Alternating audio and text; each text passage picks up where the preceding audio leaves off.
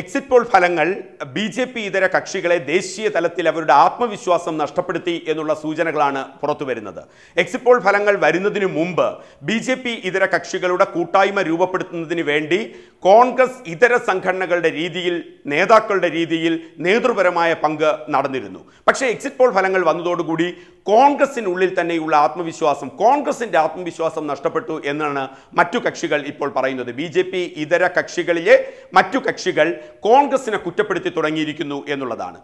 Exit പോളിന് മുമ്പ് വരെ വോട്ടെടുപ്പ് അവസാനിച്ചതിന് ശേഷം ഏതൊക്കെ തരത്തിലാണ് കാര്യങ്ങൾ മുന്നോട്ട് കൊണ്ടുപോകേണ്ടത്, ഏതൊക്കെ തരത്തിലാണ് തന്ത്രങ്ങൾ ആവിഷ്കരിക്കേണ്ടത്, ഏതൊക്കെ തരത്തിലാണ് ചർച്ചകൾ മുന്നോട്ട് കൊണ്ടുപോകേണ്ടത്, റിസൾട്ട് വന്നതിനു ശേഷം സർക്കാർ രൂപീകരണവുമായി ബന്ധപ്പെട്ട് എങ്ങനെയാണ് നടപടികൾ കൊണ്ടുപോകേണ്ടത്, എൻ.ഡി.എക്കുള്ളിൽ തന്നെ ഏതു തരത്തിൽ അസംതൃപ്തി ഉണ്ടാക്കാം, അവിടെ ഏതൊക്കെ തരത്തിൽ സ്പ്ലിറ്റ് ഉണ്ടാക്കാം, ഇങ്ങനെയൊക്കെയുള്ള ചർച്ചകൾ രൂപപ്പെടുത്തുന്നതിനുള്ള ഷെഡ്യൂൾ തന്നെ അനൗദ്യോഗികമായി ബി.ജെ.പി. ഇതര കക്ഷികൾ തയ്യാറാക്കി എന്നുള്ളതാണ്. പക്ഷേ ആ ഷെഡ്യൂളുമായി മുന്നോട്ട് പോകാൻ കോൺഗ്രസ് തയ്യാറല്ല എന്ന് കുറ്റപ്പെടുത്തുന്നത് തൃണമൂൽ കോൺഗ്രസും മമതാ ബാനർജി ആ തരത്തിൽ തന്നെ കുറ്റപ്പെടുത്തലുകൾ നടത്തുന്നുണ്ട്.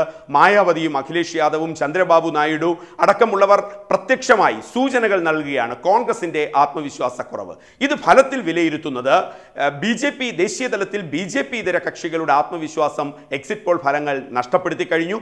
മുൻ വർഷങ്ങളിലൊക്കെ അത് എക്സിറ്റ് പോൾ ഫലങ്ങൾ വരുമ്പോൾ ഒരു ബാലൻസിംഗ് ഉണ്ടായിരുന്നു വിവിധ കക്ഷികൾ വിജയവും പരാജയവുമായി ബന്ധപ്പെട്ട്. പക്ഷേ 2019 പ്രത്യേകത ഓൾമോസ്റ്റ് എല്ലാ എക്സിറ്റ് പോൾ ഫലങ്ങളും എൻ.ഡി.എക്ക് വ്യക്തമായ ഭൂരിപക്ഷം നൽകുന്നു എന്നുള്ളതാണ്. ആ രീതിയിൽ വരുന്നതാണ് ബി.ജെ.പി. ഇതര കക്ഷികളുടെ ആത്മവിശ്വാസം നഷ്ടപ്പെടാൻ കാരണമായിട്ടുള്ളത്.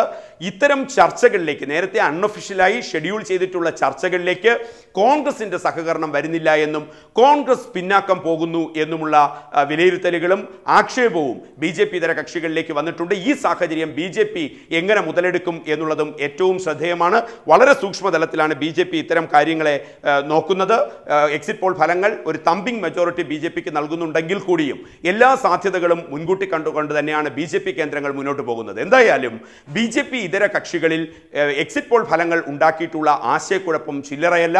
മമതാ ബാനർജി അതിനെ കൗണ്ടർ ചെയ്യാനാണ് പറയുന്നത്. അത് കൃത്യമായി മനസ്സിലാക്കിയിട്ടാണ് മമതാ ബാനർജി പറയുന്നത് എക്സിറ്റ് പോൾ ഫലങ്ങളെ വിശ്വസിക്കേണ്ട കാര്യമില്ല, പ്രതിപക്ഷം ഒറ്റക്കെട്ടായി മുന്നോട്ട് പോകേണ്ടതുണ്ട്, തന്ത്രങ്ങൾ ആവിഷ്കരിക്കേണ്ടതുണ്ട്, ചർച്ചകൾ ആവിഷ്കരിക്കേണ്ടതുണ്ട് എന്ന് മമതാ ബാനർജി പ്രത്യക്ഷമായി വന്ന് പറയുമ്പോൾ തന്നെ ആത്മവിശ്വാസക്കുറവും മറ്റു ഇടങ്ങളിലേക്ക് കോൺഗ്രസ് ഇതര കക്ഷികൾ, കോൺഗ്രസിനൊരു നേതൃപരമായ പങ്ക് വഹിക്കാൻ കഴിയാത്ത സാഹചര്യം നിലനിൽക്കുന്നുണ്ട്.